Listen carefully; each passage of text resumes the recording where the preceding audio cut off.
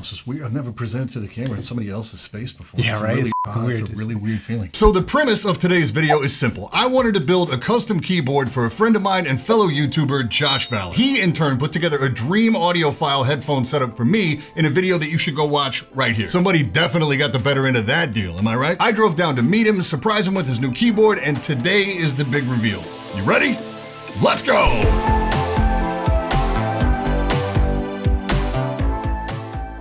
So the board in question is the gmmk Pro from Glorious, because I think it's a great entry point for beginners. The 75% means he's not having to adjust to a crazy smaller layout, and the hot swap means he can continue to experiment with switch types. It's a gateway board for his future crippling keyboard habit. The only issue is that Josh's channel has kind of this running theme of this really clean white aesthetic, and as we already know, the gmmk Pro Ice White is definitely neither ice nor white. But I wanted to make it white, and I wanted a coating that was really durable, like Cerakote, but that's generally only done at gun shops, and that presented a problem. All right, yeah, I'm looking to get some Cerakoting done. I've got this gaming keyboard. Have you ever done anything like that before? It's like a keyboard, like you type on. All right, thanks. You guys do any Cerakoting? Not a firearm, it's a keyboard, like you type on. Okay, yeah, I'm looking to get some Cerakoting. Nah, I appreciate it. Have a good one. Hi, yeah, you too. Hi, yeah, I'm looking to, thanks so much. All right, nah, I get it, thank you. Yeah, no, thanks, take care. Thanks to a buddy on Twitter, I was directed to a shop called Spectre that agreed to do this keyboard in Stormtrooper white Cerakote. So I headed out to Monroe, Washington,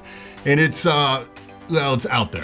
Honestly, for only their second time ever doing a keyboard, it's not bad. It's like 96% there. It was pretty cheap too, as far as Cerakote goes, at like 120 bucks, and the turnaround was decent. They got it back in like 2.5 weeks. So I put the polycarb plate in this board because I thought it would be a better match. Lubed and filmed some H1 switches for that black and white theme, and went with some novel key stabs that are wholly modded and wire balanced. Another big thing I did for this board, the minute my original gmmk Pro review was over, I shipped one of my copies out to New York so my guy Stupid Fish could design some custom laser cut foams for the inside of this thing, because the included foams are pretty meh. Unsurprisingly, they came out great, and as an added bonus, they're now available for you as well. He does an amazing job. I'll link his store down in the description. I really debated on the keycaps, but I went with the basic black on white set of polycaps from Kinetic Labs, double shot PBT, really clean look. But I also grabbed some black on white MT3s from Drop. I figured I'd just bring both and leave the final call up to him. Because no custom keyboard is complete without a matching cable, I reached out to Space Cables and they put together a custom for me in black and white.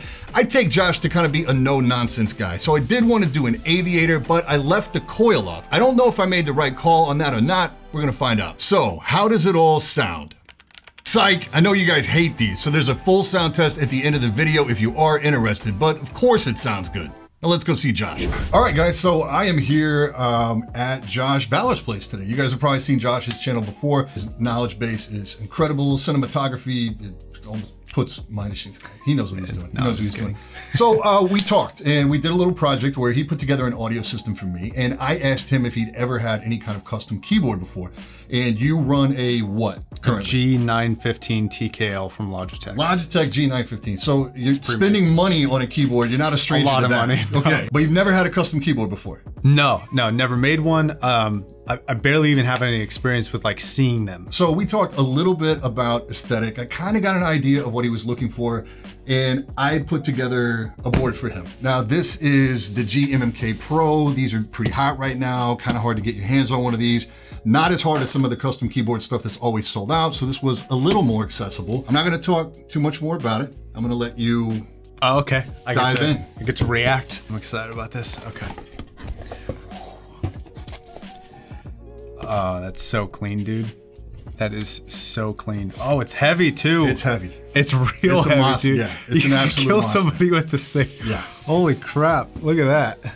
That's nice. What we have here is a Cerakoted real white keyboard. We went with the polycarb plate. So sick. First things first. You can't have a nice keyboard without having a nice cable. So got a cable made to match. I didn't figure you for a coil guy.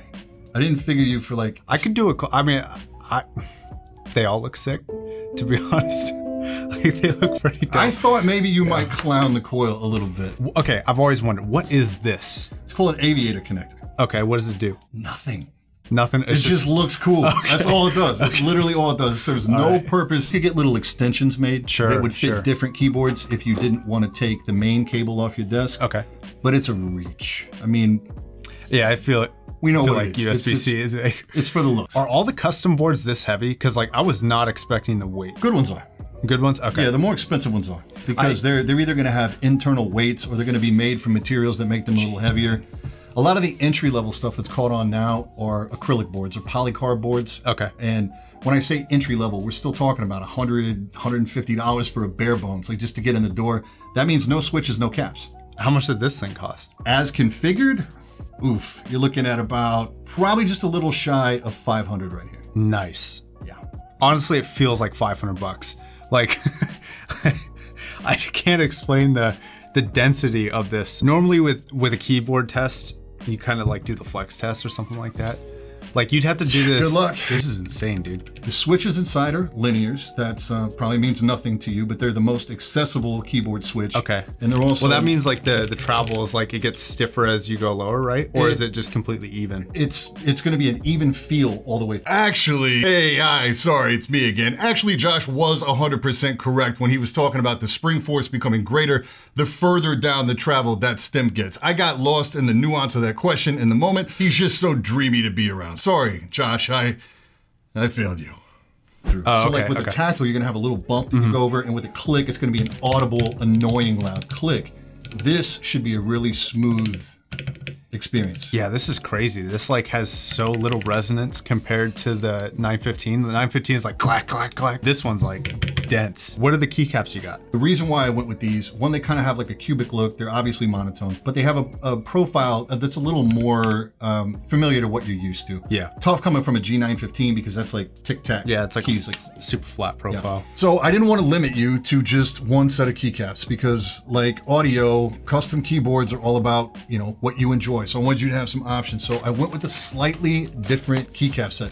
This is MT3. This is what I actually use on my board right now. These are bizarre. These go back to like some IBM, like beam spring, like 1970s, like sci-fi looking. Those things are sick, dude. Like kind of a NASA themed font. Yeah, it is kind of like that. And they might be a little closer in height to any like artisan or custom keycaps I have. Because I know you got a custom artisan keycap, right? I did. For your escape key? Yeah. But Brian, why didn't you just get him an artisan and a custom knob? Oh, that's a great question. Probably because he said he already bought his own. Stop trying to make me look like an asshole. Yeah, I think that'll be sick, dude. Yeah, I'd love to hook those up. I think those will look a little more non-traditional. And I think the contrast between the super square body and the slightly rounded caps here, I think that'll look nice. These have a very unique, like, put your finger in the top one, that curvature. Right? It's like cradles it. Once you get used to typing on these, I don't like to type on anything else.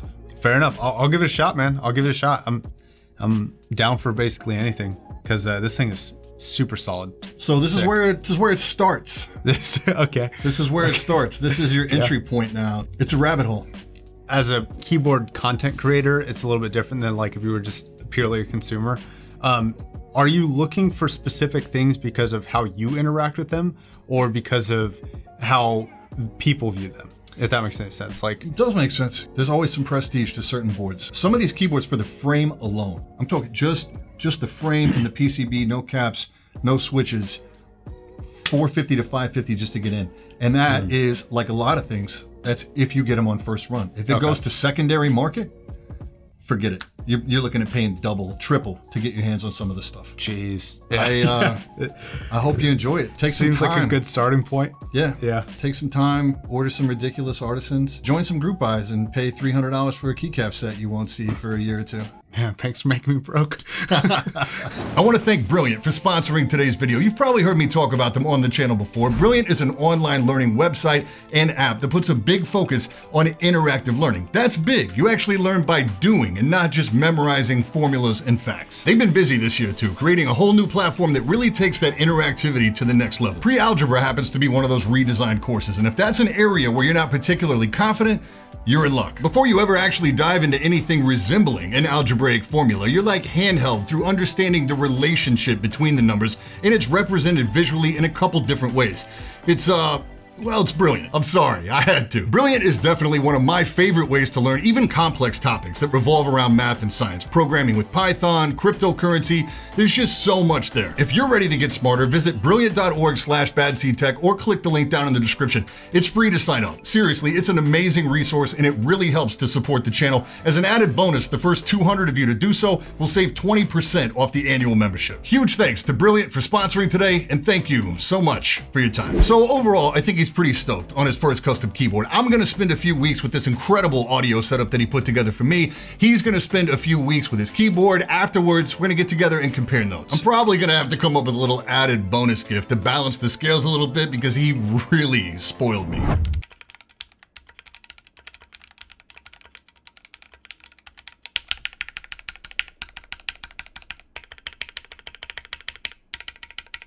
Don't forget to go check out Josh's channel and subscribe if you haven't already. If you want to get your hands on anything you saw in the video today, I'll leave links down in the description for everything. And that's it for this time. I'm Brian P. Thanks so much for watching. Don't forget to hit that like button, hit that sub button, and until next time, stay up.